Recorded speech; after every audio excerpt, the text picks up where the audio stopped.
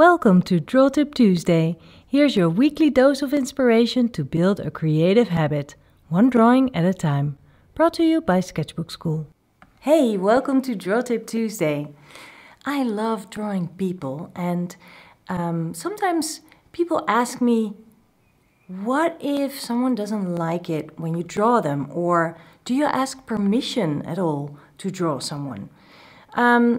Well, for that second question, the answer is no, I really don't. I don't ask permission.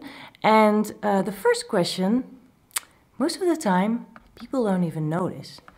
So for example, this page, I just drew random people that I saw around when I was sitting somewhere in a cafe. And I just started drawing and went from one person to another, and everybody was really engaged in their conversations and drinking their drinks and eating their food, and they really don't mind. And even if someone notices, most of the time they're kind of fine with it, or they see you looking at them and they notice that, but they don't really think anything about it. If I see that someone feels a little bit uncomfortable, I just stop. So here's, for example, actually someone who was sitting at my table. This is a friend, and I just started drawing. I don't even know, maybe I started with that glass over here, and I started drawing her, and I started drawing things around her. And when I started drawing her glasses, she saw that I was drawing her and she got nervous. So then I stopped. And I actually think it's kind of cool because she's now part of the foreground of the drawing. It's not like a super cool, the best drawing ever, but I think it worked out fine, and I kind of like the memory of sitting at the table with her and her being like a little bit nervous about me drawing her. So after that, we just had an engaged conversation instead of me staring at her, trying to draw her. And I got nervous too, actually, because I felt like I should really get this right, you know? If she's nervous about this, I should really get her face right. So to just let us both off the hook, I just, moved on and made a next drawing. So also, you need to be a little bit smart about it. Here's another example of two girls that were sitting there chatting, and they were really engaged in their own, in their conversation, and they didn't mind. They might have noticed, I don't know. The owner of the cafe actually noticed, and she took a picture for her Instagram. So that's nice if that happens. But those girls, they didn't mind at all. Here's another example of sitting at a table, just drawing the people in front of you quickly, and then draw whatever is going on in the background. And that way there's no pressure on anyone, and still you can draw people and practice drawing people. And those people were in a kitchen and they were moving a lot, so that was a good practice. Also, you might want to consider being quick and not too detailed, so you're not like staring at someone and back at your page and staring at someone and back at your page again for like 15 minutes. You can do really quick lines as well. So over here, it's not really about the people, but I included the people that were there, and it really gives an idea of what's going on. It was a kiosk, and there was a guy standing, just chatting with the person who was selling stuff in that kiosk. Same here, I didn't even include the faces, so that works too. Again, be a little bit smart about what you draw and who you choose. If someone is really close by, it might be a little bit awkward. But if people are standing in the street just chatting, you can totally draw them, you know. You need to be quick because you never know when they will leave again. But that's kind of the challenge. If you're nervous about getting their likeness, getting people's likeness, then you can also consider doing just studies of their poses.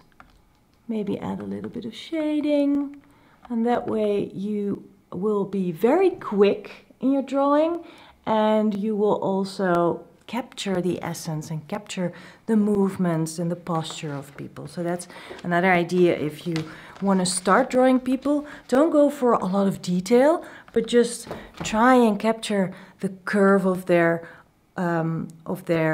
backs, the way their head is, you know, are they a little bit slumped over, or are they straight up? That really helps you to look at people and just filter out all the details. You can always later on add details if you want to. Again, make sure that you choose the right people to draw. And by that I mean try to find people who are sitting, chatting with each other. They could actually be standing and chatting with each other, standing with their phone, looking at their phone, because then you know that they will be there for a few minutes at least. And also when they chat with each other, they might be moving and move their hands, but they will be repetitive movements, so you can get back at it again and again. Also, try to just play around with proportion. You don't need to draw a whole person. You can just draw a face, or maybe even just a foot or a hand that really stands out to you. And if someone leaves in the middle of your drawing, that's fine. Just find someone else that is kind of in the same position. Finish your drawing. It doesn't have to be one person, especially if you are in a cafe or a coffee shop, or maybe on the tram stop or the bus stop. People are leaving, moving, walking by.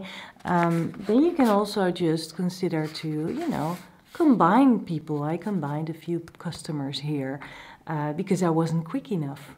And that's fine. I mean, it's like one customer's coat and then the other customer's shoes, and maybe a combination of hair and the face and features and like that of maybe altogether 3 customers or 4 even. So this is all about drawing on location, drawing people who are actually there, and you might be a little bit nervous about that. You might feel a little bit intimidated because what if they notice? What if they come up with you? Well, first of all, they hardly ever notice because they're busy in their own world, in their conversation, watching whatever is happening on their smartphone, just in their own heads.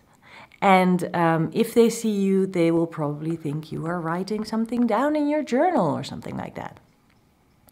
However, there are people who notice it, and then you just need to be smart about it and see if they are annoyed or get nervous about it. Just stop and go draw someone else. Sometimes you draw someone and they're fine with it, and then afterwards they come up with you. It almost never happens, but when it does, they're always very happy about it, because, I mean, if someone draws you, it's kind of an honor, you know. It's kind of a compliment. You were interesting enough to draw. So they often want to see the results, and then you will be apologizing that it doesn't look like them, and they are like, no, it's fantastic. Every time this has happened to me, that people came to me, they were like, this is so cool, and I don't mind that it doesn't look like me. Why are you doing this? How are you doing this? I used to draw as well. And then a whole conversation comes up about drawing, sketching, and the fun of making art. So keep that in mind as well. People are very friendly about it, and very, you know, it's pretty cool to see an artist at work. So that's something to keep in mind if you want to draw on location. But if you're still a little bit scared to do so, but you do want to draw people, well, draw from the newspaper or from TV. Great excuse to watch a lot of Netflix shows and to try different art tools, study shadows and features. And then also, there's always the selfie. So I hope these tips help, and I hope you will be drawing people because it's so much fun. It's a fantastic exercise, great practice, and you'll never know what kind of people you actually meet and what kind of conversations you will have through it. So have fun in your sketchbook. Take it out with you whenever you can. Start just drawing postures and poses, and from there on, go on and go into detail and be a little bit courageous and just do it. Have fun.